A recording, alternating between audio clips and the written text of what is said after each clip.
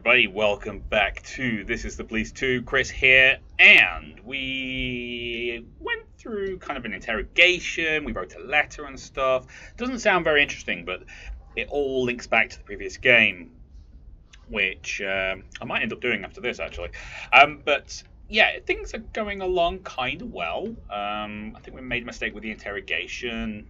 I think we're supposed to get some information out of that and make our main character, Lilly, a little bit more confident. She's struggling against kind of a male-dominated world, which is not great. She needs confidence. We need to get her some confidence. But anyway, we're going to continue on. So, here we go.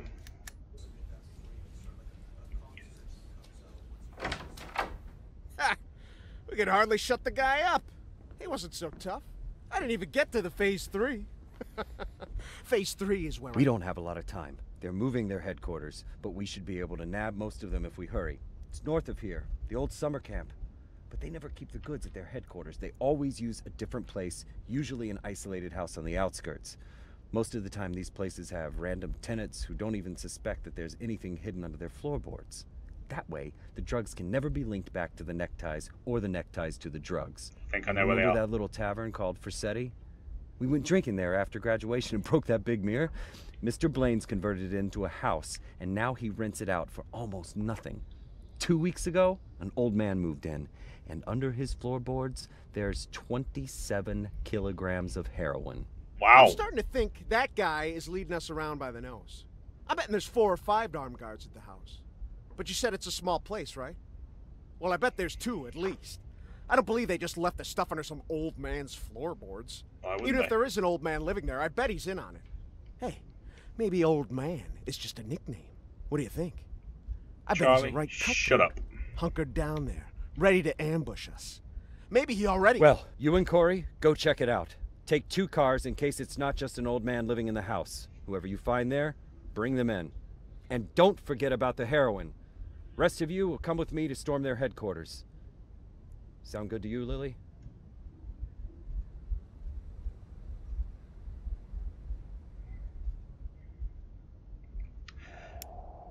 Gale's trying to do stuff right, but he's taking control, and that's not helping. All events that require your attention are displayed in the Sharpwood map are in the call list. Okay.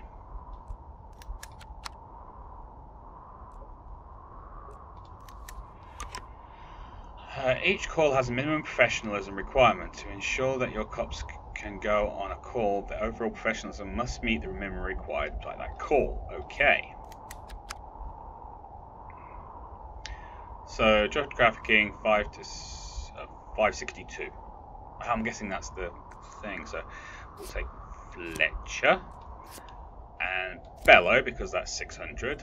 Send. Oh, that's so cute.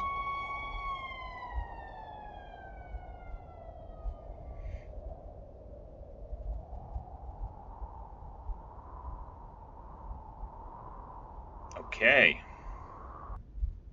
So that's where Nash is staying, I bet.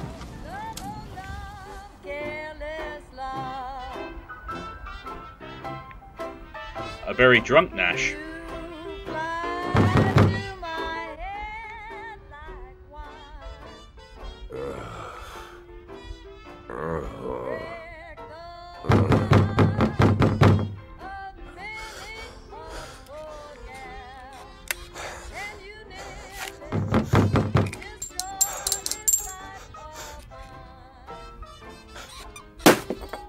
Sheriff's Department.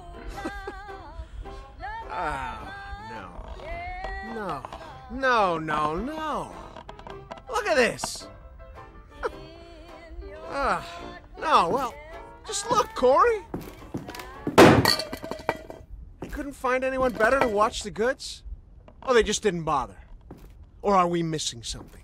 You're missing a lot. What do you think, Corey? Think we're missing something? Huh? Is there some kind of special meaning to the fact that we've got drunk, dirty grandpa here, sitting in the shack watching the goods? Maybe we need to crack the code here, huh? Well, any ideas where they hid the powder? How about you look around while I... while I interrogate the suspect, huh? Well, you're a moron. They told you, under the floorboards.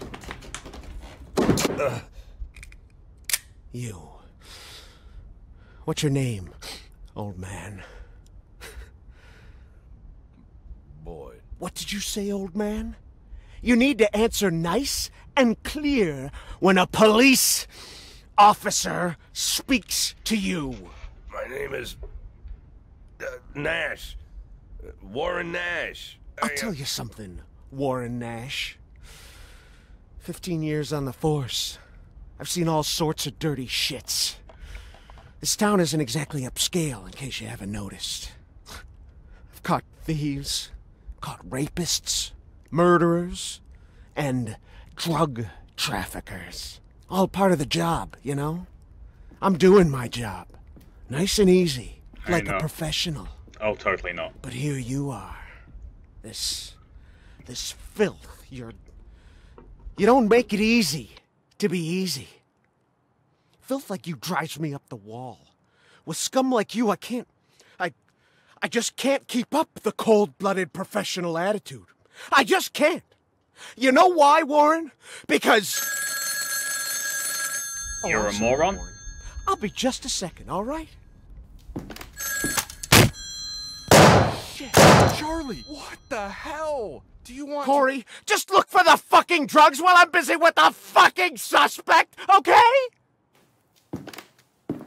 So, Warren, filthy things like you drive me nuts. 'Cause you think that we'll never catch up with you.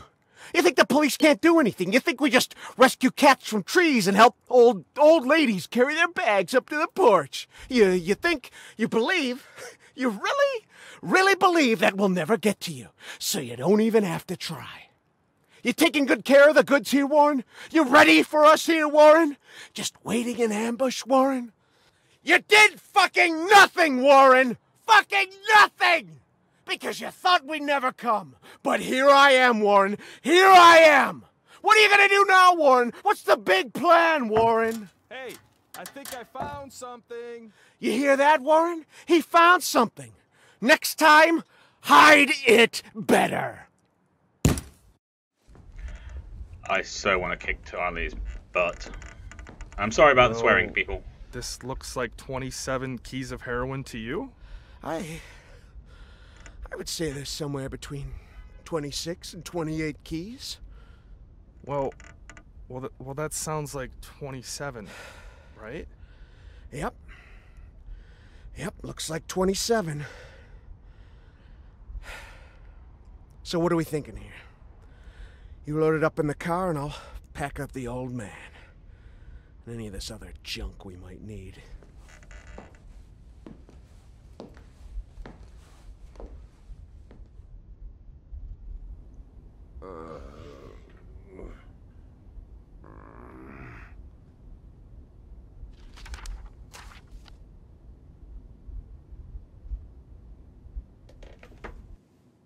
I'd like, I really need to talk to the sheriff as soon as possible.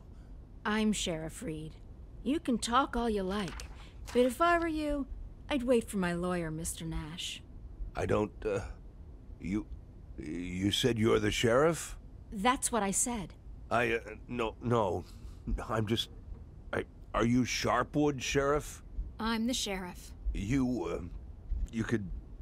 Do you have the authority to... Look, I'm wearing a shiny star on my chest. I'm sitting here in the middle of the night, and even though I'm exhausted, I'm poring over murder files that no one else wants to bother with. So yeah, I'm the sheriff. I may not be used to all this, and I'm not sure I ever will be, but I don't have another sheriff for you, Mr. Nash. You might as well accept it. Listen, Sheriff. Sheriff Reed, right? Great, Sheriff Reed. I need to talk to the sheriff, and you're the sheriff, so... It's even better. I mean, older sheriffs sometimes... Well, that doesn't matter. It doesn't matter. I'm not talking about that. I just want to say that there's been a mistake. And I want to help you out here because There was a huge batch of cocaine hiding in your house. You want me to believe you didn't know anything about it? I rent that house. Only lived there a couple of weeks, and you know all that, right? It's easy to check, huh? Yeah, it's, but that's not important. It's not that I'm trying, Listen, Sheriff Reed, you have to listen to me very carefully.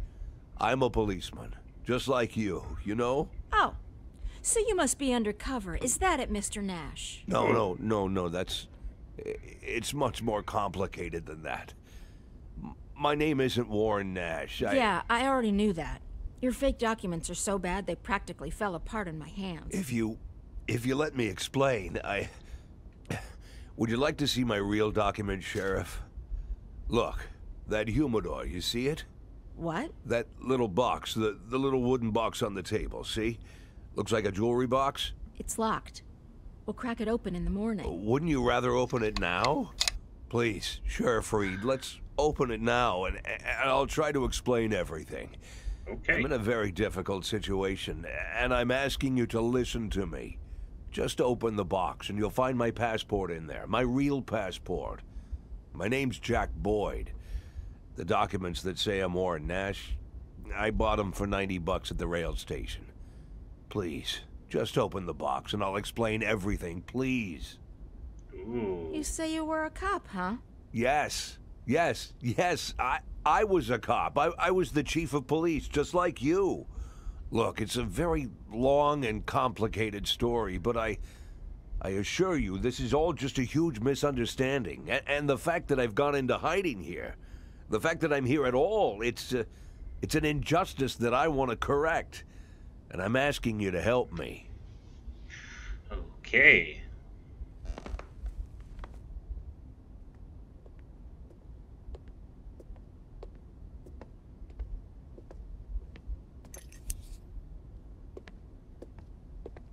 Interesting.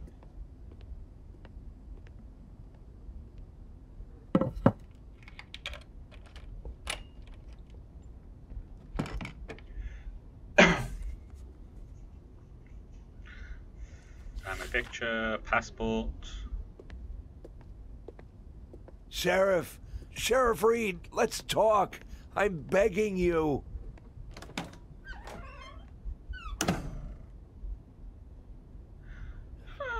That probably didn't go the way he wanted it to.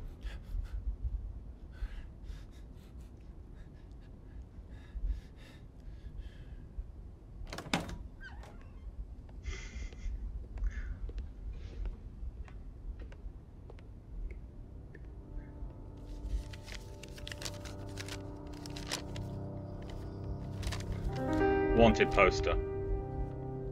Sheriff Reed, let me... Do you even know what you've been accused of, Mr. Boyd? Let's just say I don't know if you know what happened in Freeburg last winter, but it had nothing to do with the law or justice. I was used. You do understand that I have to report you to the feds, right, Mr. Boyd? Sheriff Reed, if you do this, you just continue this. I believe that cops should help each other, so I just want to say, you seem like the kind of person We've known each other for 5 minutes, Mr. Boyd. I doubt very much that I've made any impression on you at all. Whatever you've got yourself mixed up in, I hope that you find justice, if that's really what you want. But for now, all I know is this. You're a criminal, and they're looking for you. Your folder. Your folder, that's a case file. Can I see it? Excuse me? I worked as a detective for years. Even when I was chief, I did half of my detective's work. Yeah. If you're having trouble with the case, I'm sure I can help. Cops should help each other. My exact words, right? You think that I'm... Listen, Sheriff Reed, what do you have to lose? You're the head of this police department. You've got to think rationally. I'm not trying to teach you how to do your work. I'm just for a minute, forget about all that, this whole awkward situation, okay? Right? You have an unsolved murder, and there's someone standing right in front of you who's offering to help. Maybe I'm an imposter, and I can't actually do anything. Maybe I'll even turn out to be a lunatic, scatter the file around the cell and dance around like a wild monkey. But maybe, just maybe, I really am an experienced cop who can help you find your killer. Don't you want that? Don't you want to give me a chance since you've got nothing to lose? Don't you want a real criminal in prison, not some sorry victim of circumstance like me? That's police work. Catching the real criminals, right? There's an awful lot of cutscenes here. Sorry about this, guys. I want to get more gameplay done, but I think we have to get through this first. I guess I'm going crazy. No, you're just deaf, Chuck. To solve the crime, you need to reconstruct a picture of what happened by placing the frames for the crime's key events in the right order. Okay, so that's there and that's there. So we've got 5 pictures that we have to put them in.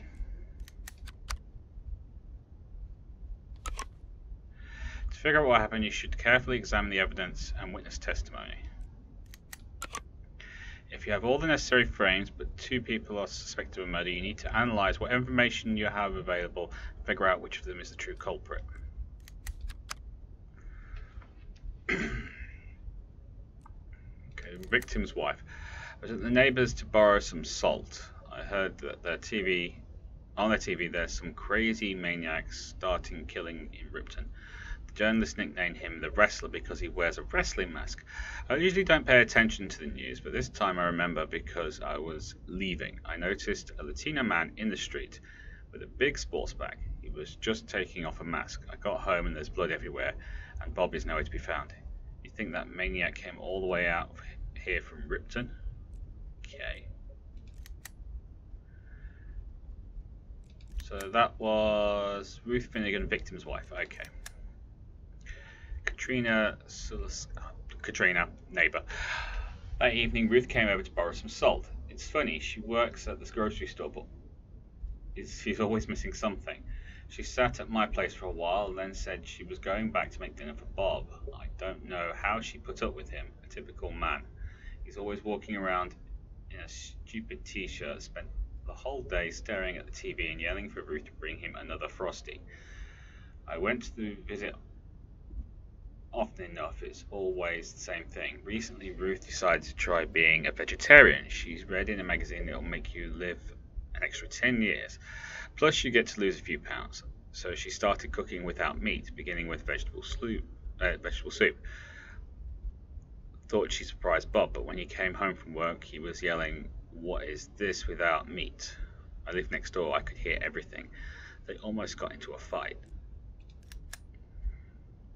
Victim's own bathroom. The bathroom is covered in blood. It looks like this is where the victim's corpse was butchered. Nice!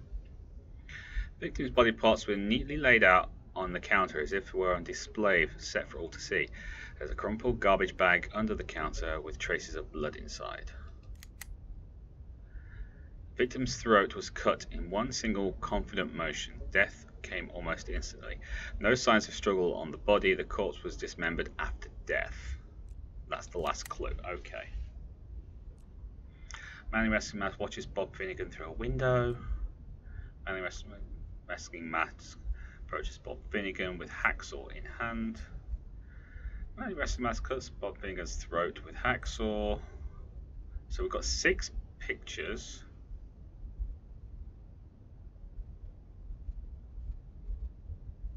For the man in wrestling mask.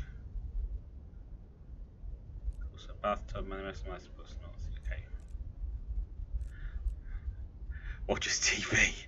Don't think that's the right one. Victim's wife. Ruth Finnegan crawl over vegetable soup. Ruth Finnegan approaches Bob Finnegan with a knife in her hand. Cuts Finnegan's throat with a knife. Carves up Bob Finnegan's corpse in the tub with a cleaver. North Star girl until carrying garbage bag.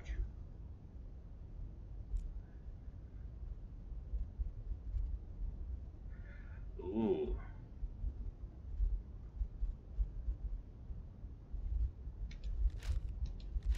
Alright, so we know that the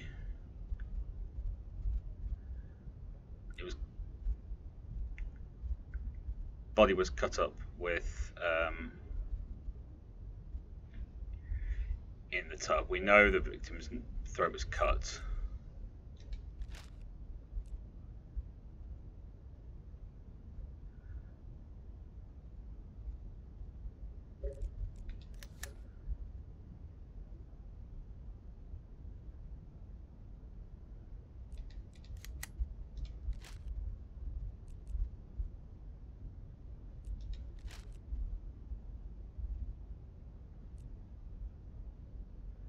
I don't know why the wrestler would go to North Star.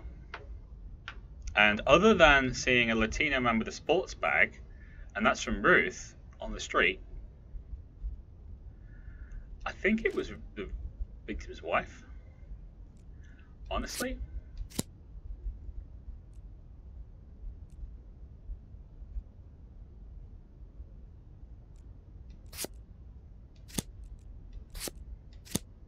Oh, that goes there.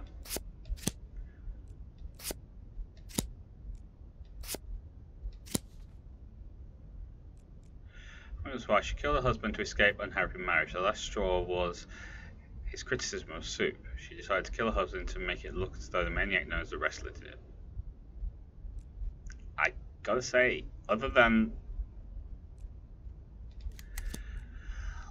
her saying that she saw a Latino man in the street with a big sports bag,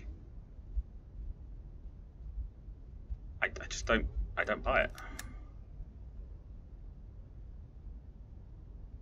No signs of struggle. Corpse was dismembered after death. And why take it to the store? That's where she works. And a neighbour saying they're constantly arguing.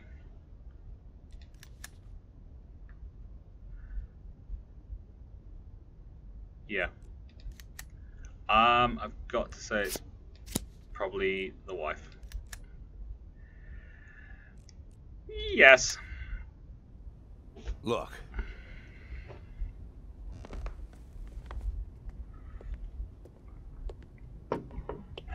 Okay. That's what I'm thinking anyway. That's what my brain's saying. You may not agree. Comment section, let me know. Lilly, are you there?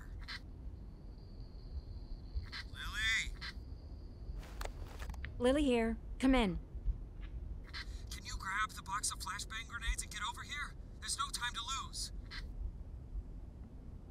Lilly? Copy. I'm on my way.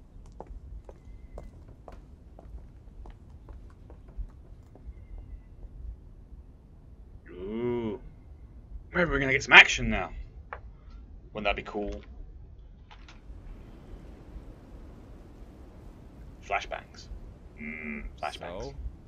I'm not seeing anything. Lily, it's time.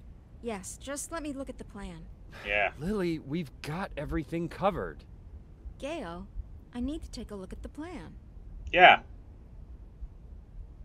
Do Gail, as you're told. plan? Lily, do you want to look at the plan or do you want to change the plan? I need to see the plan before I decide whether I need to change it.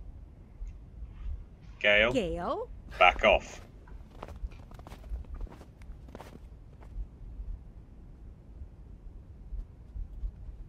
She's right. Plan was set up in a vacuum. She's the boss. It's her name on it. Alright, things to do. Interrogate the necktie, get all the information available, outfit and assign your strike team. Usually it takes several days to plan an assault, but this time Gail had to sketch out a plan in a hurry. Maybe you want to change something.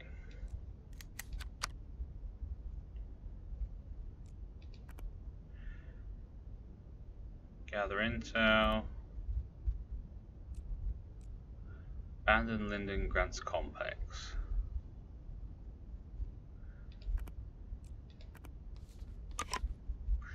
To every position there has to be a cop with the appropriate skills or equipment necessary for this assault. We don't know, that's the problem.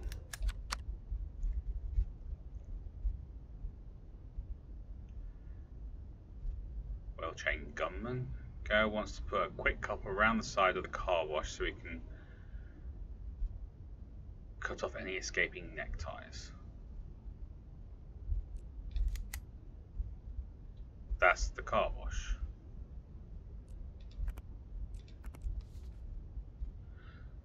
Carefully consider intel and select calls. Gail is confident a clever cop could outwit the side door of the workshop and sneak inside. Gail is assigned an agile cop to run stun grenade to storm the workshop. Gail believes that a stealthy cop can sneak into the workshop unnoticed and take the neckties by surprise.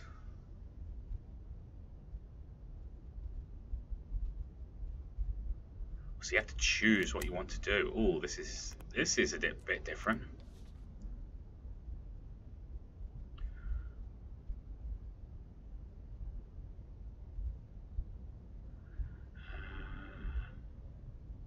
Gal can lead the assault.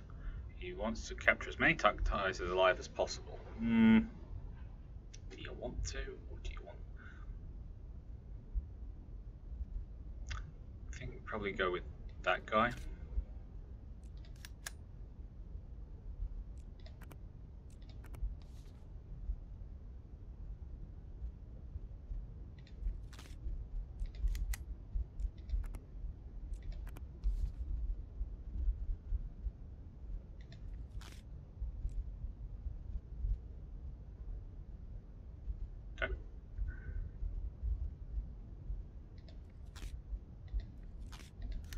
Can we assign everybody?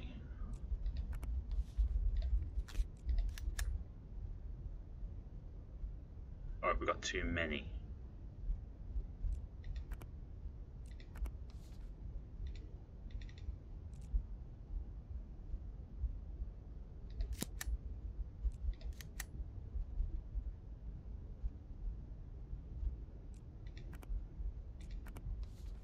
Oh, right, okay, I've just figured it out.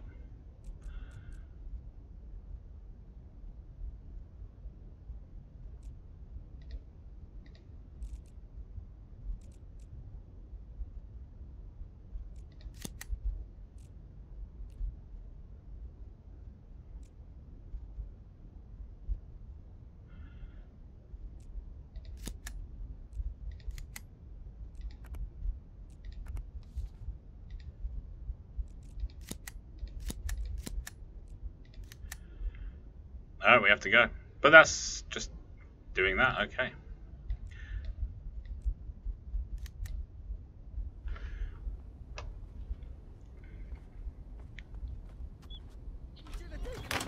Right away. Yes, let's get him over here. Someone needs to go get Kanan. Does anyone know Kanan lives? Jesse, grab that blue bag over there. Bring it over here. I'll call him. Bring me that bag. I'll call Kanan. The bag, Jesse. Jesus, Jesse, we don't have time for that. Bring me that bag. No, come on. Lilly, put pressure here. Press there and don't let him make it. You think he'll make it? Someone got shot.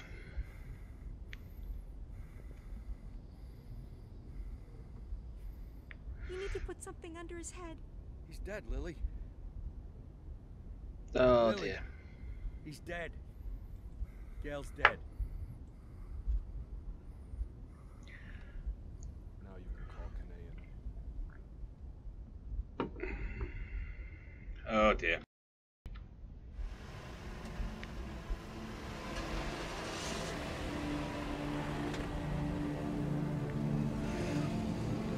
Now Lily's going to have to deal with everybody with no backup from Gale, even though he wasn't very good at the backup.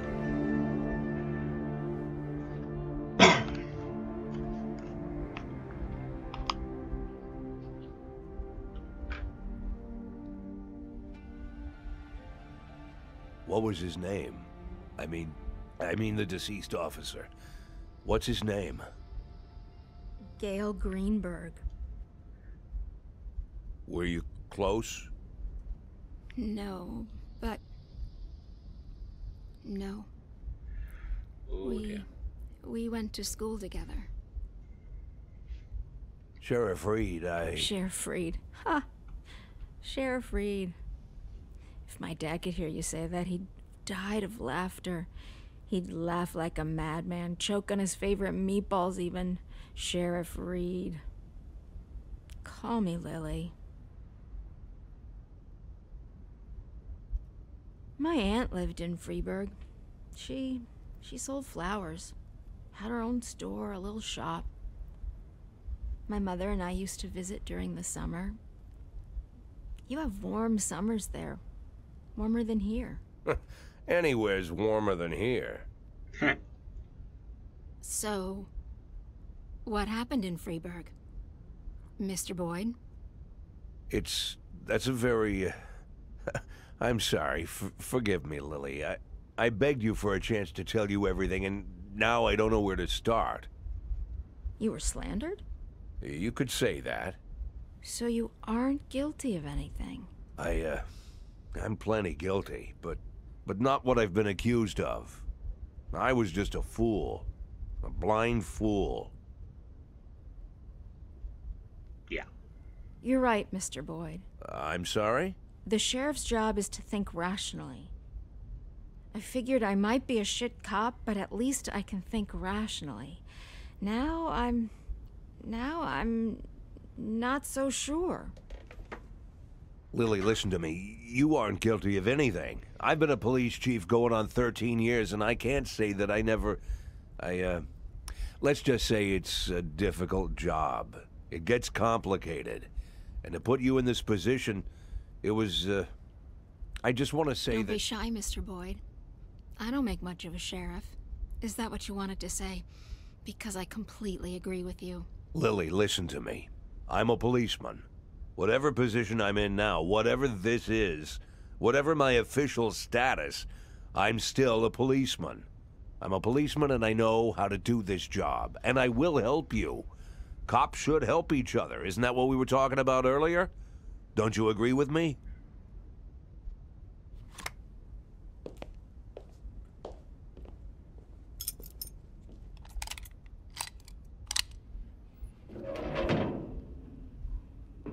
What was it you said, Mr. Boyd?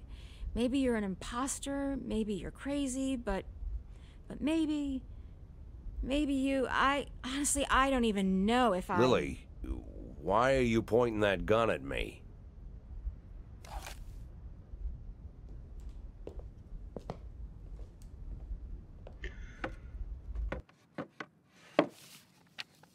Can I get out of this cage? Lily? Yes, Mr. Boyd. Yes, you can get out of the cage.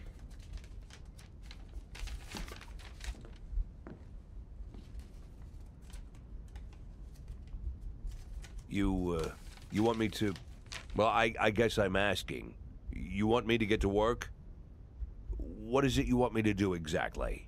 You can get some sleep in the break room. It's over there to the left, the dark green door.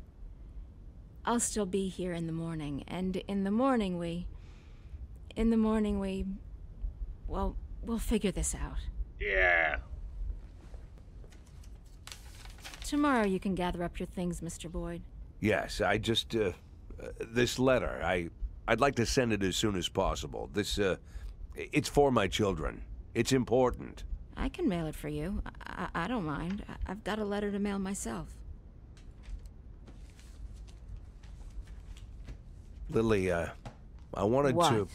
You want to know if I'm gonna call the feds? No, I won't call the feds. Do I realize that means I'm breaking the law? Yeah, I know. Do I understand that you could make a run for it at any time? Yeah, I know that too. Past caring. I'll see you in the morning.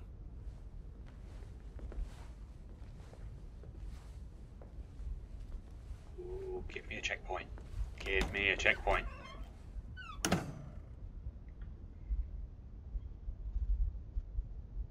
Yay! Okay, people, that's where we're going to call it for today. Thank you very much for watching. If you like this video, then please do hit that like button. Don't forget to comment and share. If you're new to the channel like we saw, please do consider subscribing. The story's slowly taking shape, and we're getting introduced to different game aspects, like playing strikes and things like that. So fingers crossed, it's going to pick up and we're going to get more out of it. But until next time, you lot, take care of yourselves. I'll see you there. Bye-bye.